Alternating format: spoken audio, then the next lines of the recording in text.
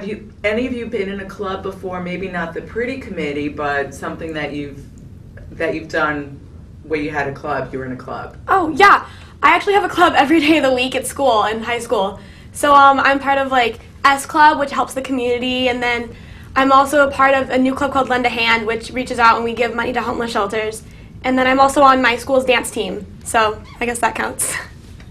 No, I'm actually homeschooled, so I've never been in like a club or anything. But I do go to a dance studio, Simi Dance Center. So I guess that's kind of like a club, I guess. But yeah, that's it. I'm in a dirty book club. I started a dirty book club in my hometown because all the regular book clubs were getting a little bit boring. So that's my club, the Dirty Book Club. We just finished Chelsea Handler's book, My Horizontal Life. That sounds very dirty. It's very dirty and very good. Bridgit? Well, I'm in an online school, and they actually do have clubs there. So I am in the fashion club. I am in the philosophy club.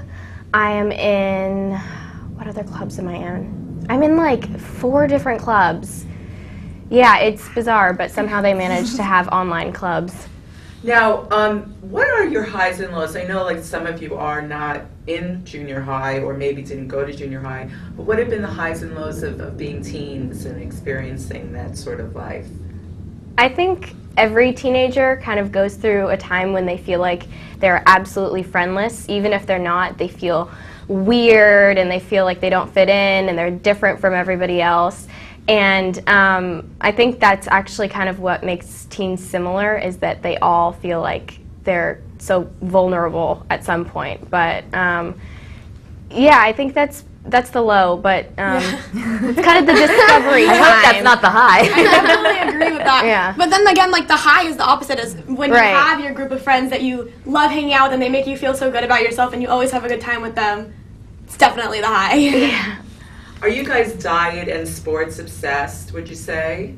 I'm not diet obsessed. I try to eat healthy, but I definitely love like ice cream and all that junk food. Oh man. Oh yes. But sports, not really. But I only dance. But and I also go to the gym a lot and stuff to stay in shape. But no other sports.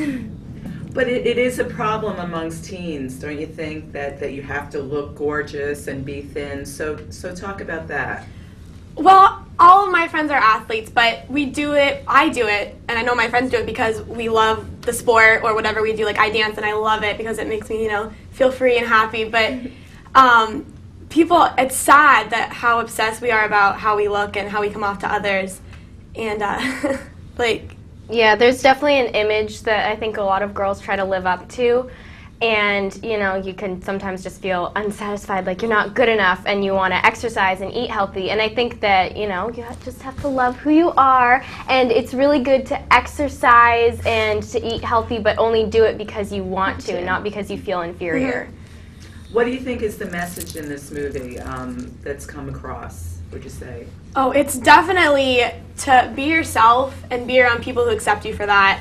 Yeah. Because Claire goes through the whole thing where she tries to be someone she's not to fit in with the pretty committee, but then as soon as she realizes that she doesn't have to pretend, she finds Lane, and then we accept her once she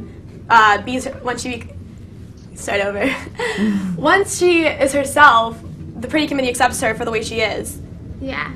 And also, you don't want to pretend to be something you're not and make these friends that don't love you for who you really are. So you want to be yourself and be confident within yourself. And also, I would say that one thing I am trying to show with these books is how hard it is to stay on top, and the Pretty Committee is constantly struggling to be number one and to stay on top. And I'm trying to show girls that it's a lot of work and it's a lot of struggle, and maybe it'd be better to just read about girls that want to work that hard to stay on top, and you can just then go about your business and be happy. Sounds great. Not work so hard. Thank you. Oh, thank you. Thank you. Okay.